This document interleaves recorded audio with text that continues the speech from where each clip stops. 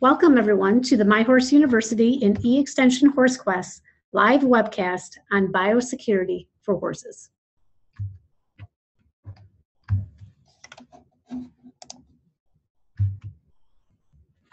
The presenter for this evening is Dr. Judy Marteniuk. Judy is an associate professor of equine medicine and extension in the Large Animal Clinical Sciences Department at Michigan State University. Originally from Canada, Dr. Marteniuk received her DVM at Western College of Veterinary Medicine, University of Saskatchewan, Canada. She also received a master's degree in animal nutrition at Michigan State University. Judy practiced veterinary medicine in the field early in her career before joining the Michigan State University Large Animal Clinical Sciences Department. She educates veterinary students and works directly with clients and their horses. Her 30-plus years of experience make her a valuable member of the MSU Extension equine team. Please note to everyone who is online that you are able to ask questions during the presentation via the Q&A option in the top left corner of your screen. There will also be time at the end of the presentation for additional questions, and we will be recording this webinar as well. And at this time, I'd like to turn the presentation over to Judy. Thank you very much. As was stated, we're going to talk about biosecurity, and the way we're going to address this tonight is we're going to talk about generalities to start with and what biosecurity is. Then we'll talk about some diseases of concern, and we'll finish up with some practical considerations that you can think about with your equine activity. So biosecurity is simply looking at procedures and management practices that you can do to limit exposure to disease. These practices can limit spread of disease, causing organisms from one animal to another or from one farm to another, as certain diseases can be extremely contagious. To have a disease, there's three important agents or things to consider. We have the animal, our horse, that is the one that's going to hopefully not contact a problem, some type of infectious agent, and the environment. And without this triad, we're not going to have disease. If your immune system is good, your animal is healthy, it's going to take a much larger amount of an infectious agent to cause disease. If the environment is very stressful, as those of you that are from Michigan realized last week with our wonderful weather, it's going to take less, infectious agents to, cause disease, just because the stress level in our animals is going to be, so high. So it's important that we have our animal as healthy as we possibly can and minimize exposure to infectious agents. Unfortunately, we can't do anything about Mother Nature and the environment for the most part. So to try and prevent problems occurring, we try to keep our vaccinations as current as possible, and that's going to include our core 5 vaccines of Eastern, Western, and West Nile encephalitis, and tetanus and rabies. Even though these diseases are not transmissible from horse to horse, they are transmissible primarily through environmental agents, such as mosquitoes and the organisms in the soil, and hence, other than rabies, which can be transmitted from a rabid animal to our, horses and ourselves. And we're going to try and protect our horses from contacting these infectious diseases. And this comes into more of the vaccines that we don't readily consider core vaccines or totally necessary. But if you have a horse that travels, flu, rhino, these diseases, can be contacted from exposure to other horses, strangles that we'll talk about a little bit later, highly contagious.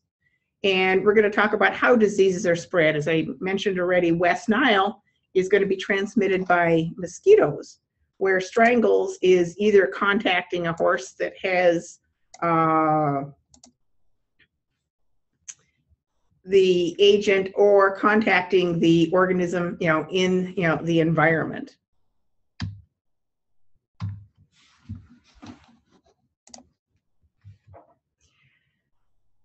when, we obtain a new horse or we have horses coming back from equine events, ideally, we would like to quarantine these horses.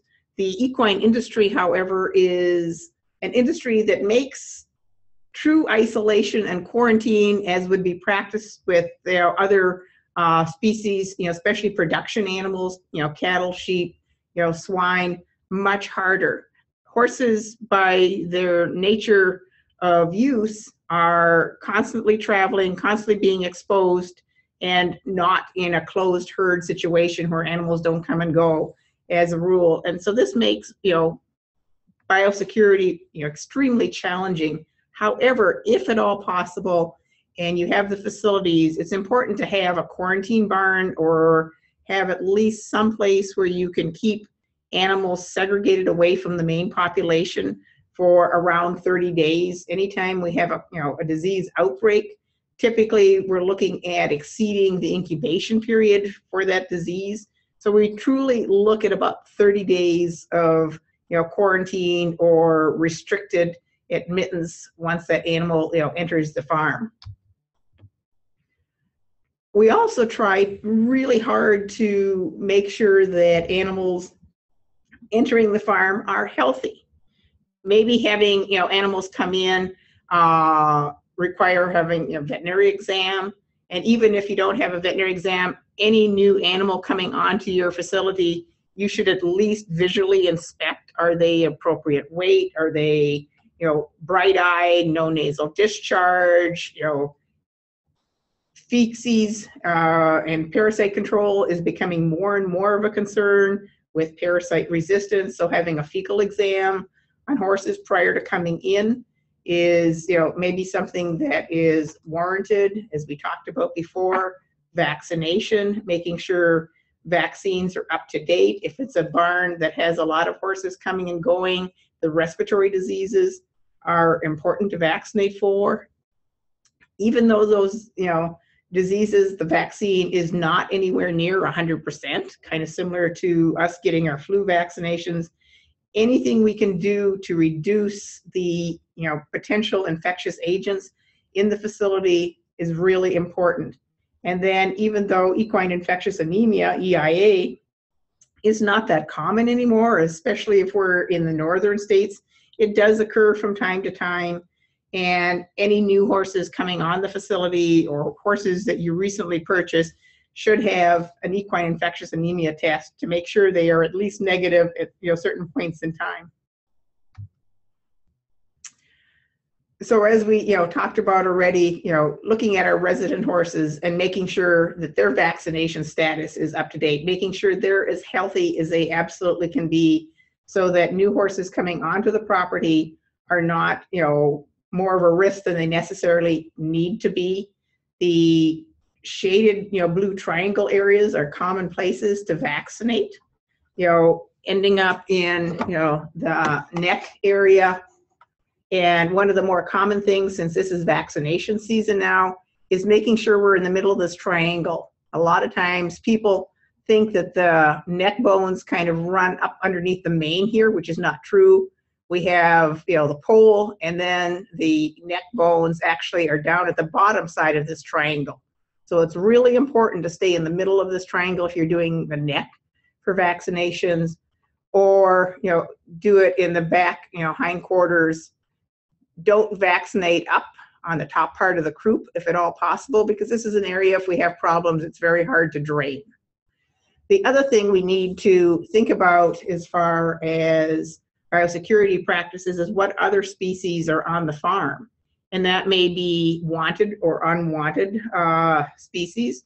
So our rats and mice and possums and raccoons are kind of unwanted species, and we don't want them contaminating our food sources, hay and grain, trying to minimize the number of these, animals in the barn. But also our cats and dogs going from, pen to pen or paddock to paddock can easily spread, disease. And we'll talk a little bit about that when we come to strangles. Other things we need to think about, and when we're talking about infectious disease, is fomites. And probably the biggest fomite of all is us. We as people tend to be one of the more common ways that diseases are transmitted from, animal to animal. We, have our regular clothes on, our boots. Anytime you go visiting a different facility, you really should not be wearing your clothes you normally wear at home, or when you come home, you should be changing your footwear and changing your clothes, just because organisms can live on your clothing. Along the same line, if we do have a disease outbreak and it happens to be a zoonotic disease, which means it can be transmitted from animals to people, such as salmonella that we're going to talk about, it's important that when you're out in the barn, when you come to the house, again, you remove the clothing that you wore in the barn, because we want to minimize the risk to people in the household, especially if we have young children, people that are immunosuppressed, the elderly. Tack, we all tend to share tack and brushes and other equipment, especially if we're out at shows and things. And these can all transmit disease from one group of animals to another. And as we already talked about, other things on the farm, our cats, our dogs, rodents, the chickens that scratch from one and pick from one place to the other, our pigeons and barn swallows, and well, not so much swallows, but starlings and things in the barn.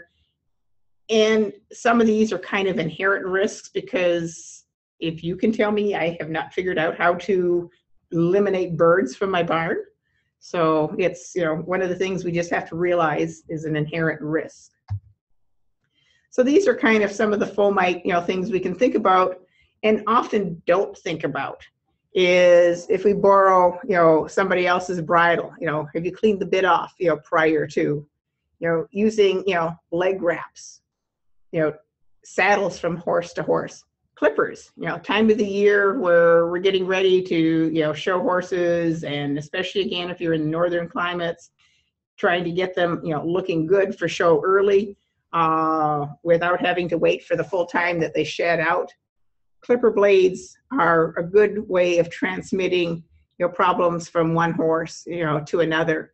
And one of the things that I'm not really talking about tonight from a biosecurity aspect is these long hair coats and clipping and everything is lice. And a number of people I've talked to in the last couple of weeks are talking about lice in their animals. So always think about what am I transmitting from one horse to another.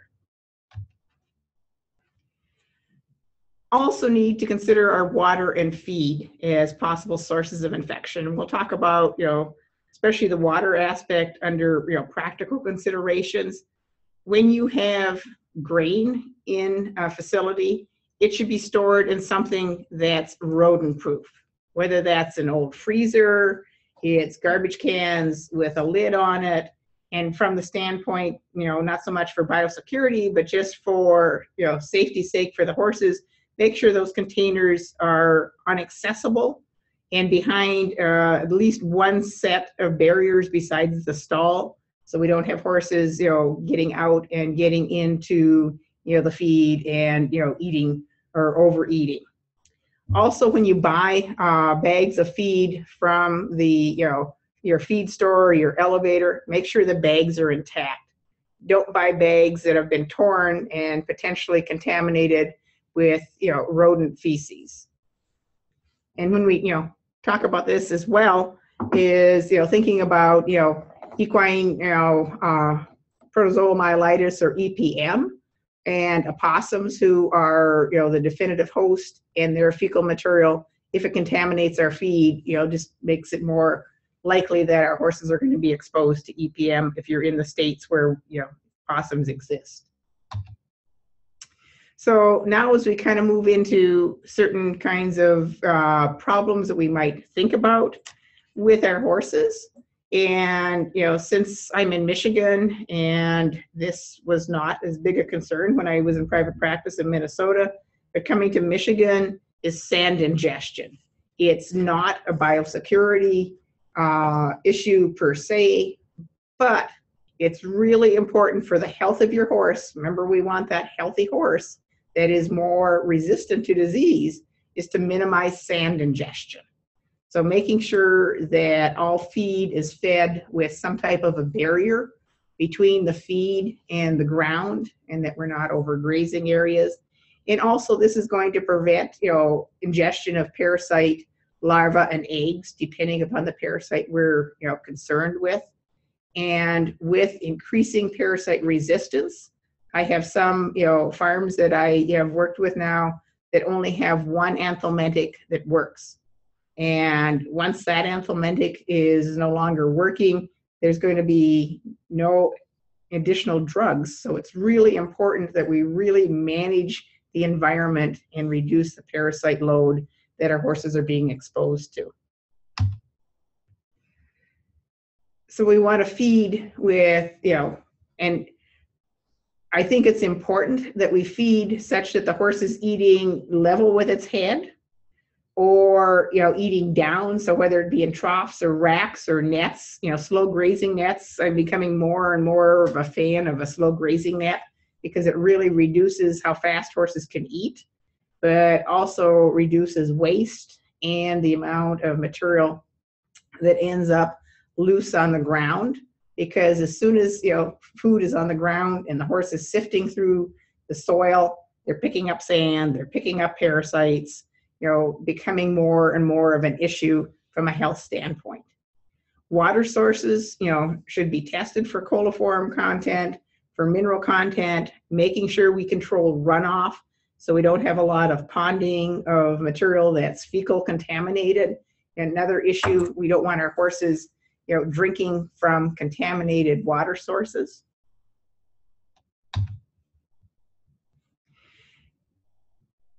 This is probably, as I mentioned earlier, the hardest thing for horse owners to do, and to have a way of controlling where horses go when they're moving on and off farms, going to shows, going to competitions, because most of us don't have the luxury of having isolation barns or multiple barns to allow us to separate, populations. However, we need to kind of think about, these aspects of how are we going to control disease or minimize the risk of disease. And rather than just having a horse that leaves a boarding facility or your barn or whatever and leaving an empty stall in, between two brood mares or what have you, trying to make sure horses are kind of grouped by their life activity. So horses that stay home, horses that are brood mares, horses that are young horses that are very susceptible to disease, showing horses are kind of all segregated to a certain area of the barn and aren't intermixed between, groups. The second point here of using sterile needles and syringes, I wouldn't think I would have to talk about, but there's still, cases of disease that occur, EIA, Babesia, where people have used the same needle on multiple horses for medications. Needles and syringes are cheap. Never should we be using the same, syringe and needle on multiple horses.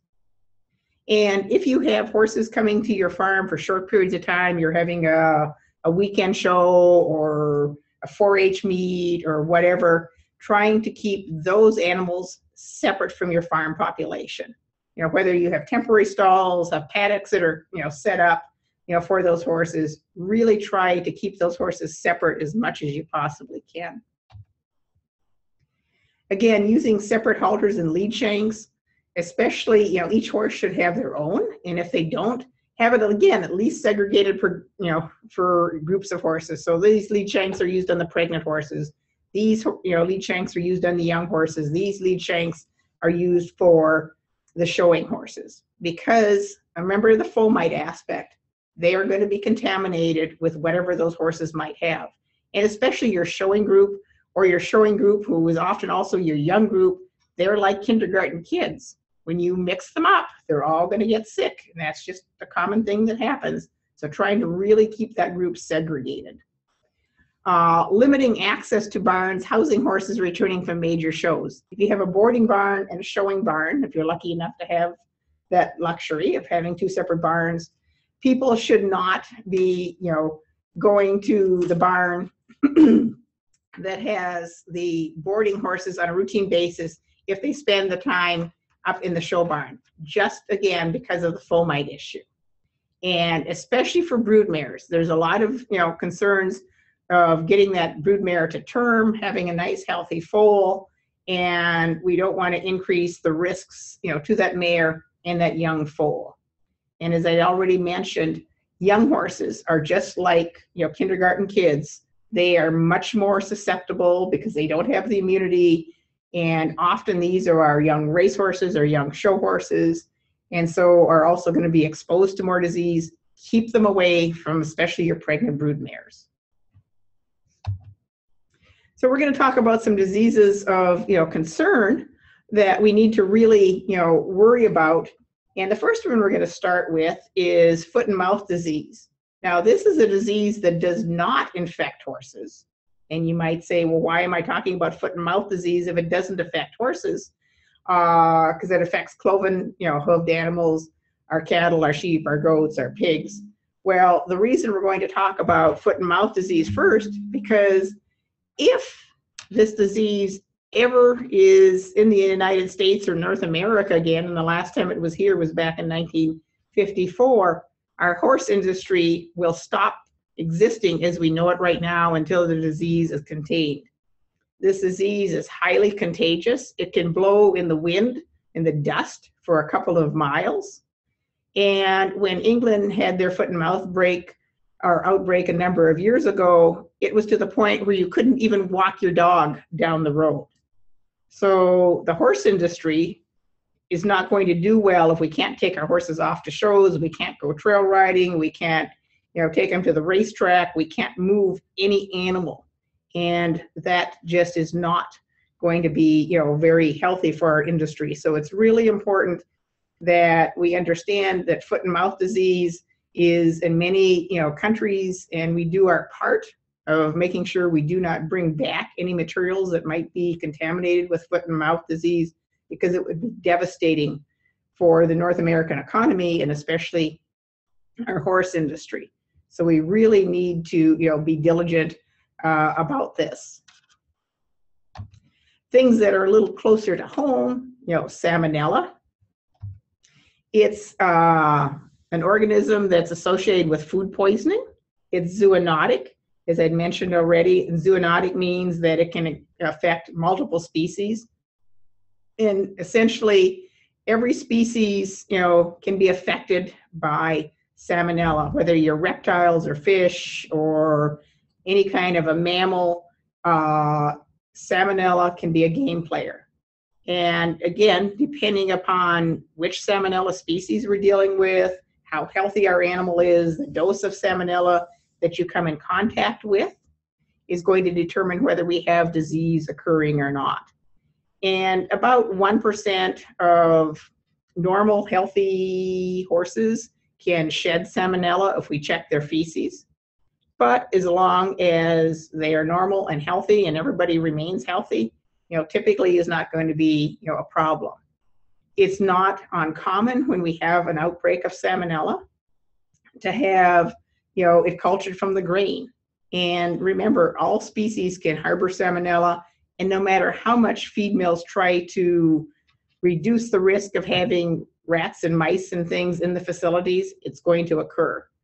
Your transport trucks. Here at MSU, a number of years ago with our teaching horses at the veterinary school, we were buying bulk grain, and probably the truck that was hauling our bulk grain for us was contaminated, and we ended up with a number of our horses developing basically food poisoning and being inappetent and colicky and a little bit of diarrhea. And we were lucky, we never lost any, but it did take a little bit of Sherlock Holmes investigation to figure out what was occurring. And we went from buying, bulk grains to bag grains. But even that, we have documented, situations where bag grains have been contaminated. So always think about, Salmonella being a player, and the fact that it's zoonotic and it can be transmitted by multiple species. A disease that is, for the most part, concerned only with horses is strangles. And this disease has been around for, hundreds of years, probably thousands of years, probably ever since the horse existed. And the typical thing we'll see with strangles is, a nasal discharge, as you see in this horse, swelling of the glands underneath the jaw and behind, the jaw line, although other things, can, have their lymph nodes increase in size as well. This is an extremely contagious disease. And typically when these abscesses of the lymph nodes break, there's large amounts of purulent, discharge. And this discharge is extremely infectious, and it can contaminate our, blankets, our saddles, our lead shanks, our halters, our water buckets, all of those type of things. So it's really important that if we suspect we have a horse that has respiratory disease, that we really try to isolate these animals and minimize the risk of transmitting from one horse to another. Any horses that are potential of having been exposed should be handled only by a set group of individuals, or handled last if you're the only person working with these horses, to try and minimize the risk of spreading to the rest of the population. There is a couple of vaccines out there, but like respiratory diseases in humans, the vaccines aren't 100%, but hopefully they provide some reduction of disease risk. The best thing is quarantining individuals that we think may have been exposed, and the incubation period can be as short as 3 days or as long as 14 days. Making sure that we're not the fomite with clothing and boots in our hands, again, the halters and the feed buckets, etc. And as we talked about, again, limiting only people that have to be in the barn when we have an outbreak. And I mentioned before we were going to talk about other farm animals and strangles. And we had a client many, many years ago who did a really good job of biosecurity. She bought a couple of 4-H horses in for her kids. She had her own population of horses. She had them totally segregated, handled her horses first, handled the new horses last, all of these type of things. And about 10 days after the new horses arrived, her home population came down with strangles. And she couldn't figure out what was going on. Well, what we think happened is they had a couple of geese. And the geese would go and drink out of the water buckets for the new horses, and they would come down and drink out of the water buckets for the resident population. And so the geese were probably our fomites, something we didn't even think about.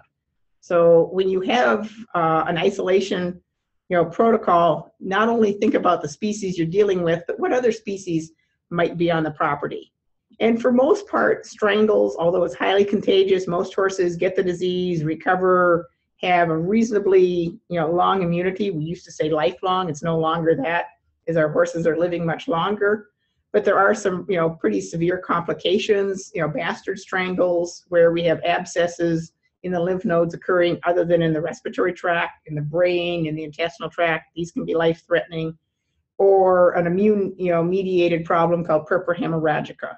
So even though strangles is typically not a life-threatening disease, it can be in certain situations. And again, for the the animals that are not as healthy or older, complications are a higher risk. One of the things that's forever in the news, and if you go to the website at the bottom, equine diseases, it will list the number of states, areas that are having, concerns with strangles or rhino, also, herpes. The one thing about herpes in all species, herpes is species specific, so human herpes is not going to affect horses or vice versa, but herpes is forever. And most herpes viruses are present in the horse by the time they're a couple of years of age, and they just lay there latent until something stresses them, and we don't understand all the stressors that can, potentiate an outbreak.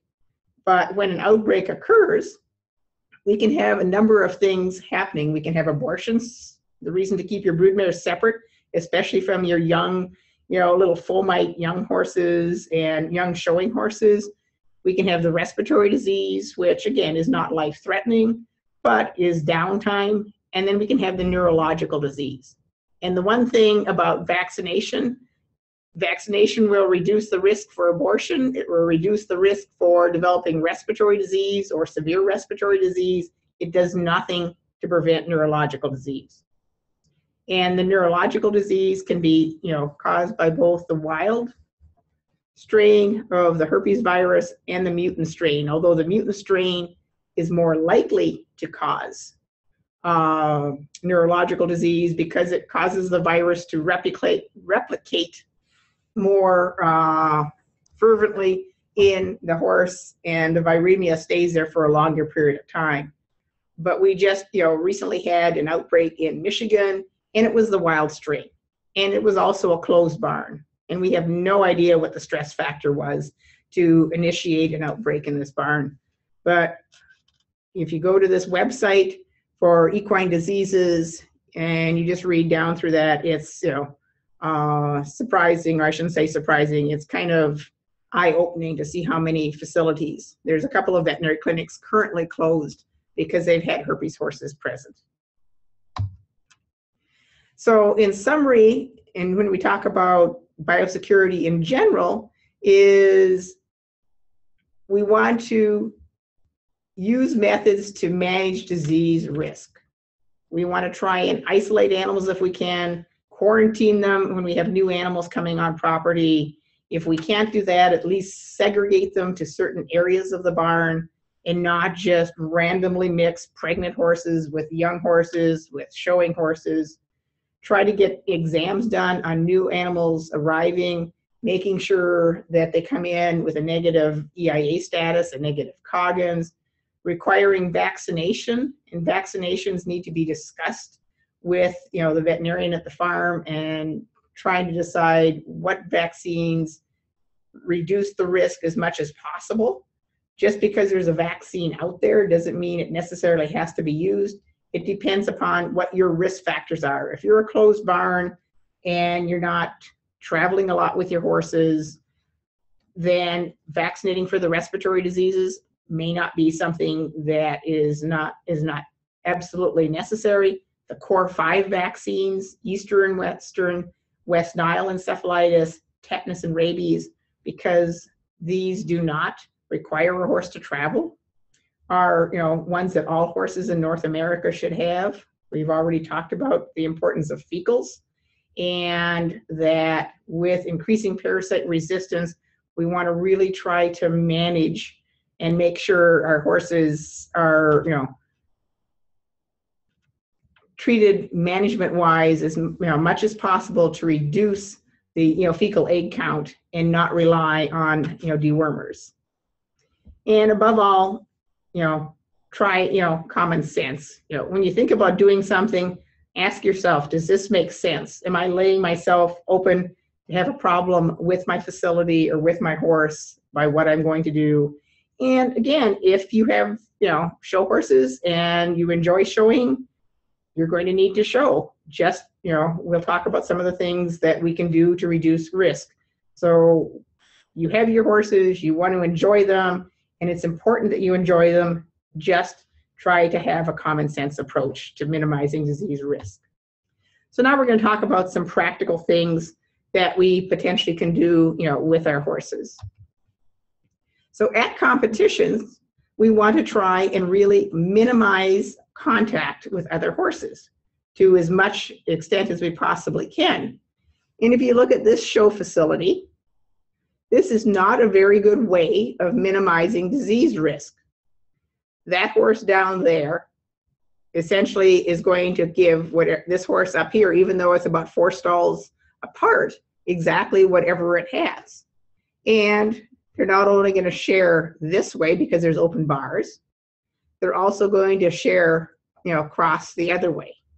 So if you are in a show facility like this, you may want to think about having some, show curtains that divide off the horses from the other side, plexiglass that, horses can see each other, but don't, physically contact each other from, stall to stall, aspect. If you have just one row of stalls and you have a tack stall, try to situate your tack stall in between group of horses. These are all your horses, and these start somebody else's. Try to put a tack stall here and then some kind of barrier along this line so that these horses are segregated off. If you have a choice when you select your stalls at a show, try to arrange it such that there's less chance of nose-to-nose contact from horse to horse. And this also goes when you're sending your horses off to a training facility. Because again, remember I said that young horses are kind of like kindergarten kids. You send them off to a show or you send them off to a training facility, and they may all be healthy when they go, but about 10 or 14 days later, they're just like those kindergarten kids. They're all going to be sick with something, to try and minimize that risk. It's nice from a social standpoint for horses to be able to see each other, but in a show facility or a training facility, you may want to have some kind of a physical barrier between horses so they can't do nose-to-nose contact. Also, if you're just going to a couple of classes or a day show, even if there's stalls available, maybe you don't want to use those stalls and just show out of your trailer. If your horse is comfortable being, tied out to the trailer or standing in the trailer for the short period of time you're there, it's going to greatly reduce your disease risk by, showing out of the trailer. Don't share grooming and tack equipment. And this is especially hard for 4-H kids because they're always, sharing things. And nose-to-nose contact, especially in a ring. If you see 4-H kids out with their horses grazing or whatever, they're busy talking with each other, and the horses are busy, nose-to-nose contacting and talking with each other as well, but they're also sharing potentially herpes, strangles, try to minimize this as much as possible. And one of the other things when you're at a show, especially if you have horses that are very social and come up to the stall front, or you have barns, such as this, where the horses hang their head out, is, a passerby going, pet this horsey, down the line to the next one. And so whatever this horse has is going to be all the way down the line from, nose petting. So trying to minimize that risk as much as possible. Maybe just having a sign up, please do not pet my horse for biosecurity reasons. Also out on the trail, it's, important that we also, think about biosecurity. And if you go trail riding with your friends, these horses may or may not be in, normal contact with each other. And if they are in normal contact with each other on a relatively frequent basis, then avoiding nose-to-nose contact isn't as big a deal.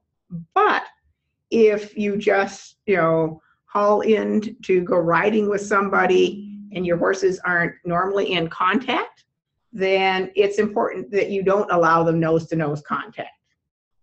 One of the things is, some facilities or some trail parks and things will have a common water tank. This is not what you want to be doing with your horses. It's very convenient to ride up to this water tank and allow your horses to have a drink. But what happens if one of these horses that's drinking has strangles or herpes or some other, contagious disease that's transmitted by contact with contaminated feed or water? And if, one of these horses has strangles, and remember I said there's a lot of nasal discharge that you will see when you have strangles, that whole water tank is now contaminated. And it may not be contaminated by any one of these horses. It may have been contaminated by some horse that was here a half hour ago, and the organism is still going to be there. The other thing to think about is if you're going to be, camping out with your horses, is making sure that the picket line that you, picket your horses to is cleaned. Make sure all hay and fecal material from the previous horse owners, if they weren't, considerate enough to clean up, that you do the cleaning up. Because again, we're thinking about parasites, we're thinking about salmonella, and trying to minimize the risk, to our horses. If you think your horse has had a chance of being, exposed to a disease that may be of concern, and you're trying to minimize that risk now to your other horses getting sick, or potentially you getting sick if it's something like salmonella, using disposable gloves is important, or at least, having some hand sanitizer, at that stall. So when you've handled that horse, you sanitize your hands. Try to, potentially have some kind of a cover-up layer, whether it be a lab coat or coveralls, or don't handle any of these horses we're concerned about until after we've handled all the other horses on the farm. If you have the option again, and that horse isn't segregated and nobody else is showing disease at this point in time, segregating that horse off, using, separate, boots or foot covers that are, either reusable or disposable, and, making sure they're cleaned if we're using reusable boots in between, uses. So one of the things that we all think as soon as we've been exposed to some potentially infectious agent is we need to disinfect. We all have this idea we want to disinfect things. And the problem with disinfection is there's a number of agents out there, and certain disinfectants are better against certain organisms. However, all disinfectants are not effective if there's organic material present. So the best thing we can do if we've been, or had our facility exposed to some infectious or potentially infectious problem is get rid of organic material. That means all the feces, all the feed, all the bedding really needs to be cleaned out. Anytime you haul a horse for somebody else, a horse that's not typically associated with your facility, you should power wash out your trailer and not just go in and spray a little bleach or whatever your favorite disinfection is or disinfectant is, because that only makes you feel better. It really doesn't do anything as far as minimizing the risk of disease. We really need to get rid of that organic material, that feces, that bedding. So taking your car or your trailer down to the car wash and washing it out. Ideally, all our stalls should be impervious to anything soaking into the wood. And if you go to a veterinary clinic, most of the time, or a large percentage of the time, or horse show facilities, if they are trying to do the best job they can, their stalls should be made out of impervious material. So either metals, cement, plastics that can be easily, washed and not have materials like diarrhea or whatever soak into the wood. And if you're at home, ideally these stalls should be painted and varnished, but it's a big task and it's something you have to keep up on. And in realistically, it's not something that is routinely done. However, we still can get in there and really clean off any, fecal material and things off the boards as best we can. And then after we have really adequately cleaned the facility, then you can use a disinfectant. And making sure that the disinfectant you're using is compatible also with the type of cleaning material you used. Certain soaps or detergents will inactivate as well certain disinfectants. So making sure that you've checked and the disinfectant is appropriate for what you're using it for. One of the best disinfectants is sunlight. UV light is great as a disinfectant. In the wintertime, and one of the things I didn't put in this presentation as far as diseases, things like ringworm that can really harbor in the cracks and crevices of wood stalls and gates. In the summertime, ringworm is not a concern because of the UV light. So if you've picked up ringworm, it's really hard to get rid of in the wintertime, once spring comes and we have increasing daylight and UV light, it's not going to be a problem anymore. And drying as well is important in controlling diseases. Once you've cleaned a stall, if you have the luxury, leave it empty for a couple of weeks. If not, at least leave it empty long enough to dry. And spraying some kind of disinfectant on an organic surface, if your stalls aren't matted or cemented, is not going to really do anything.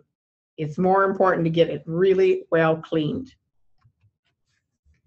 So what we want to do is protect you and your horse. We want to protect from salmonella, which is not only a problem for your horses, but for potentially you as well, especially if you're a high-risk individual or have high-risk individuals in the household. Methicillin-resistant staph can be a problem with our horses and our other pets as well as us. And you'll hear this talk about MRSA in the news from time to time. Herpes, always a concern because herpes is forever. And at some point in time, there's a potential for this virus to recrudesce, to start, reproducing in an individual and, cause a disease outbreak. Strangles, highly contagious. If we wanted to, we could eliminate strangles. It's harbored as a carrier in the guttural pouch of horses. So if we were to make sure all horses were negative, as far as harboring strangles, we could actually eliminate this disease. But it's something that's not going to occur readily. And again, we just need to, talk to your veterinarian about how do I reduce the risk. Composting manure, really important because manure is a valuable resource as far as fertilizing our pastures. And we want to be able to use it. But if we put raw manure on a pasture, we're worried about weed seeds, parasites, bacteria like strangles and salmonella. Composting really greatly reduces these, problems and allows us to, fully utilize its ability to be a fertilizer. One of the things that you may want to think about doing when you have a few spare moments is actually going to this website. And if you forget, all you have to do is Google Biosecurity and University of Guelph. It's a great way to kind of see how you are actually doing as far as biosecurity. There's essentially 10 areas, and you can do it in the privacy of your home. And it allows you to determine, am I doing things well or not doing things well? And often it's a very eye-opening experience because it brings up points you may not even have thought about. And it gives you the results in a very visual manner. And I'm a visual learner. The way it depicts the results is kind of like a traffic light. Green is good, red is bad, and yellow is kind of marginal. So it will give you a different colored light for each one of these sections. And then it will also talk about what you can do to improve your facility so that if you're in a red, you can at least maybe move up to a yellow, if not a green. So basically what we want to do is realize that an infection control program is not going to eliminate all infectious diseases on your farm. And also we need to realize that just the absolute nature of the horse industry doesn't lend ourselves or allow us to have a biosecurity program with an all-in, all-out kind of a setting like we would have with poultry or swine or some of the other production animals. But we really want to try and at least limit the severity of a problem if we do have a problem, or try to have less number of animals affected if a problem occurs. So if an animal comes in with strangles, hopefully it doesn't go through the whole barn. We can limit it to a number of animals. If we have an animal come in, with herpes, that we keep it segregated to the young horses, that doesn't move over into the brood mares and be a higher risk for abortion, aspects. So really just trying to do different management practices to minimize that risk of animals becoming infected or the number of animals becoming infected. And if anybody has any questions, since there hasn't been any, to this point in time, I'd be more than happy to, answer your questions. Thank you very much. All right, well, we'll wait a couple minutes here, see if some questions do come in through the Q&A. But we would like to definitely thank Dr. Marteniuk for taking time out of her schedule to speak with all of us tonight. And thank you to all of you who are online that have joined us. You will receive an email with an invitation to participate in a brief survey. And I'm actually going to put a link to that survey in the chat as well. So there you go. I just put it up in the chat. You should see a notification in the top left corner of your screen and can click on it. And this is just a very short survey to tell us a little bit about tonight's webinar and also to help us plan future webinars as well. Also, make sure to become a fan of My Horse University and e-extension HorseQuest on Facebook, and you can also follow us on YouTube as well. We'll actually be putting this recording up on YouTube, so you'll be able to access it later, and also we'll put it up on our My Horse University website. And I think we do have one question. So that would answer this person's, how do I share this webinar? So if it's going to be, yeah. Mm-hmm. Yep. So like I said, we'll send out a link or an email to everyone with a link to the recording, but also if you just simply go to our website after probably Thursday, tomorrow late or Thursday, we'll have the recording link up on our website. And one of the other things, if you have questions about biosecurity, your veterinarian is a really good resource in trying to determine how you can best, try to do the best job you possibly can on your facility. Every farm is an individual, and there's generalities that we kind of talked about, but you and your veterinarian can kind of lay out a biosecurity plan for your facility, depending upon how many horses you have, what your facilities are, what you do with your horses, to try and minimize the risk. And that's all we're trying to do, is minimize the risk. We have our horses for fun. If we're so paranoid that we aren't going to do anything with them because we're afraid that something's going to happen, we're not going to enjoy them. So use common sense, but enjoy your horses.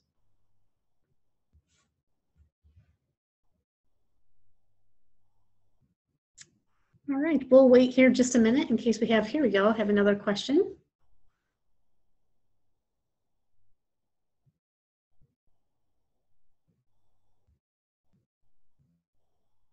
And you might want to repeat the question for me a little bit too. Okay, this person wants to know more about, parasite, deworming control and how to make this affordable to boarders, since testing had become more expensive than a worming schedule. And yes, maybe initially testing can be more of an expense, but over the long haul, it's actually going to be cheaper. And depending upon how many animals you have in your facility, you can also kind of select horses and do about, 10 or 10% of the population, depending upon how many horses are on the facility, and select the horses that you would expect to have more problems. Young horses, because their immunity isn't as good yet, are going to have a higher parasite load. Older horses, sick horses, and figure out who are your, what we call now, high shedders, low shedders, and moderate shedders. Are low fecal egg shedding horses or moderate shedding horses, and each veterinarian has a little bit of a different cutoff for what they consider a low shedder, which is anywhere from a couple hundred eggs per gram to about 500 eggs per gram. And this is for the strongyles, the cyanthostomes primarily. Those horses really only need to be dewormed, once or twice a year. And once you have, figured out who your high shedders are that may need another couple of dewormings a year, or, segregation from the, rest of the population, it can really cut down on the amount of deworming. And veterinarians or clients that have done a number of, years now of monitoring their horses as far as, egg count shedding, have found that horses, if they are low shedders, once they become mature, 4 or 5 years of age, tend to stay that way. And so those horses, You may, check them every year or maybe every couple of years to make sure that their, fecal egg count really hasn't changed that much prior to a deworming. Initially, when we're trying to figure out if products work or don't work, you're going to have to figure out how many eggs somebody is shedding, try a dewormer, and then check them 10 to 14 days later. But once you have that part of it worked out, you're down to, as I said, deworming maybe once a year or at most, twice a year for 80 or 90% of your horses. And there's only a small population that needs to be dewormed more often. If unfortunately I shouldn't say unfortunately because babies are fun, but if you have a broodmare situation where you have a number of foals, ascarids become a concern as well. And there are certain drugs that will work for ascarid or big roundworm infestations that may not work for the strongyle infestations and vice versa.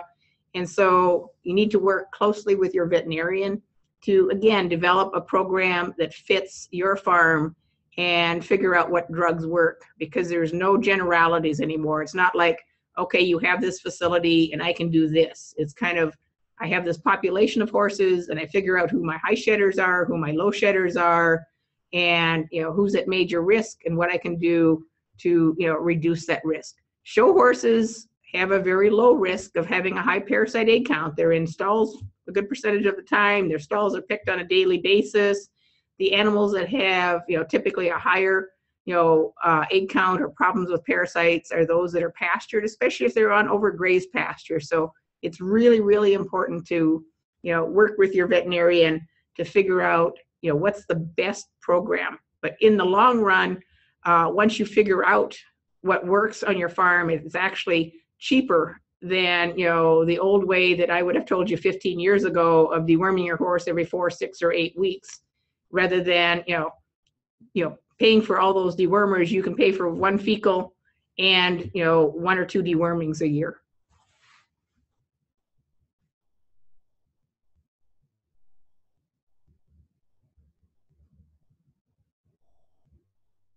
All right, if anyone else has a question, please go ahead and type it in the Q&A.